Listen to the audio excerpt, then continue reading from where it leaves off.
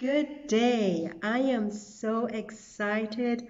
I am so thrilled to be part of this Made in Africa conference and to be part of the drive for African nations and African businesses to engage with one another in the marketplace and to buy Africa.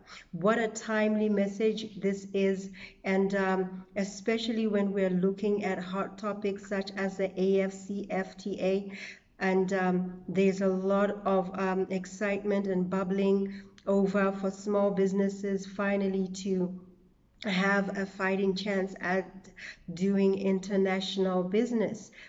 Before I go any further, let me introduce myself.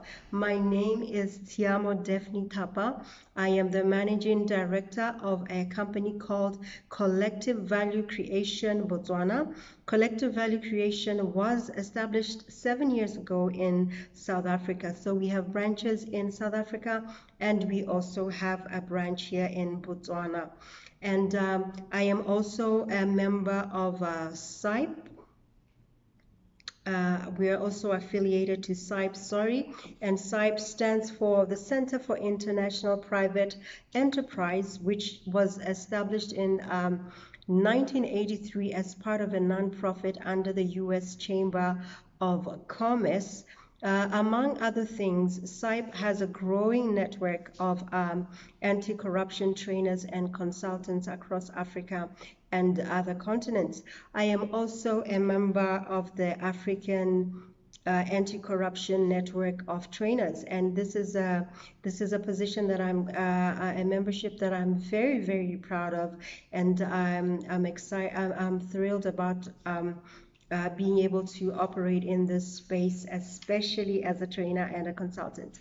Today I'm going to be on this stream, and I welcome you all for coming on this stream. I'm going to be speaking about empowering SMEs and especially looking at how SMEs can be empowered to meet global anti-corruption procurement practices and build sustainable businesses. It goes without saying that in this era that corruption hinders the growth of many, many small businesses and companies in the African continent. And businesses have suffered numerous income losses, revenue losses. Companies have gone through, have gone through embezzlement scandals, fraud, innovation and competition is stifled in countries where especially corruption is rife. There's no innovation is not given a chance, and so is competition. Also, there's a loss of jobs in some countries altogether where multinationals decide that they're not going to operate in that space because corruption has become just too an expensive exercise for them to engage or have any profitable run any profitable business there.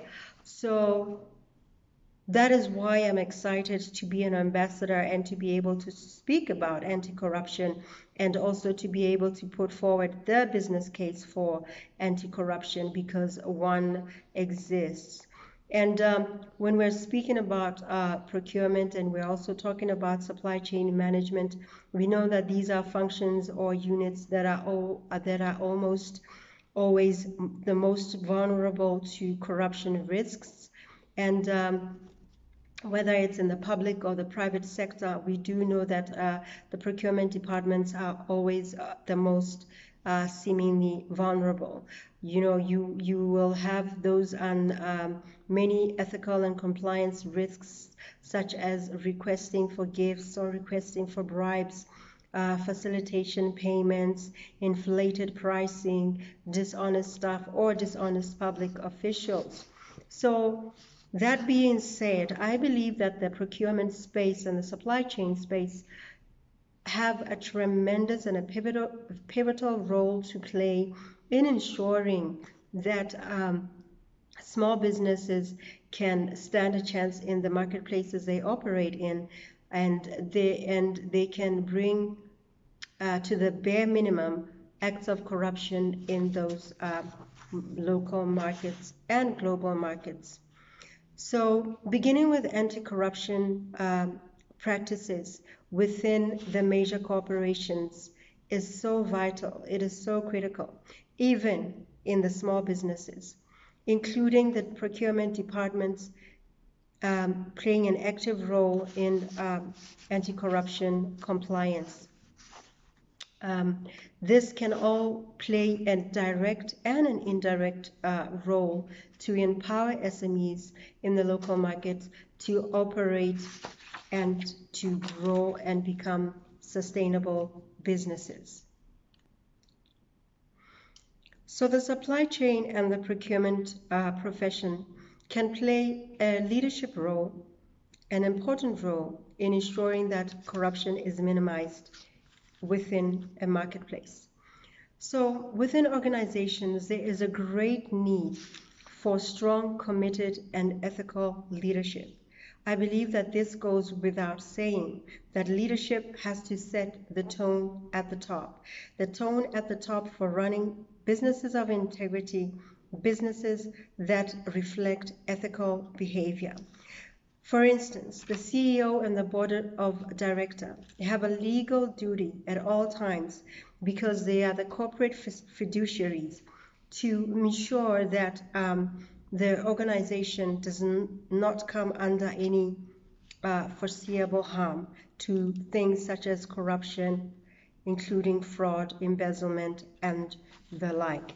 So by setting the tone at the top, the management, for instance, can make sure that their message is very clear, that their message is very consistent, and then also their message is visible, and then they actively support and commit the company, and they show their commitment to the company's compliance programs. So there are several ways that leadership can set that tone at the top. And by an organization or a company being able to do this, and starting with the leadership, it will give it a good example, and it will set a great example for small businesses to try and aspire to emulate. And as I mentioned, there are several ways that leadership can set this tone from the top. And they can issue statements to company employees. They can issue statements to business partners, and these business partners include their vendors, include their small business suppliers. And these statements can be issued by the CEO or the board of directors on a regular basis regarding company values of business integrity. So getting the message out there about where the business and the organization stands when it comes to corruption, that under no circumstances will they engage or are employees allowed to engage in unethical behavior. Businesses can require, bigger businesses or larger corporations can require compliance with the business ethics and compliance program from all directors and managers. Once it becomes very clear that no one is above the law in terms of the compliance program, that directors and managers will be held accountable when it comes to the compliance program and when it comes to the penalties that have been put in place, perhaps in the code of conduct, then it will become very clear to the rest of the employees, even those in the procurement or supply chain department, that management and leadership are quite serious about combating and preventing corruption in that particular organization. Leadership can ensure that there is a provision for compliance standards, such as manuals, such as videos, such as training sessions, and regularly evaluate performance of these standards. So this shows that and it's evidence that there's a commitment to ensuring that everyone is informed about the anti-corruption compliance program that obviously will be in place when leadership is showing that they are committed to combating corruption in their space. The most important thing is to make sure that there is a clear and consistent message on business ethics and integrity efforts that is going out to the organization, to the community at large. And that also going to SMEs or vendors or suppliers that might be working with this organization or several organizations. Small businesses can be encouraged and ultimately empowered to have an active anti-corruption compliance program, firstly, and also to have an active compliance function in their business. And having a business integrity program benefits the small business more than not having one in place. And I will share some of the positives for smaller businesses having a business integrity program or an anti-corruption compliance program in place. And one of the most exciting ones is that multinationals often require partners to have compliance protocols in place. So when we're now talking about we're talking about things like the AFCFTA, we realize that more often than not, there is a great deal of a chance where multinational companies will want to seek out local partners in Africa to be able to work with them, to work with them and through them in order to take advantage of the free trade area.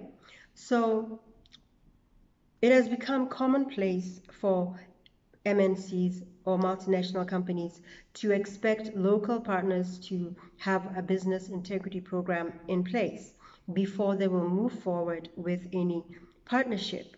So small businesses or SMEs or SMMEs having a business integrity program in place give themselves an advantage over other local vendors, because by having this compliance program in place, they can be easily selected, they can be easily picked by an investor who's looking for a local partner that has clear evidence that they run a business following anti-corruption compliance programs.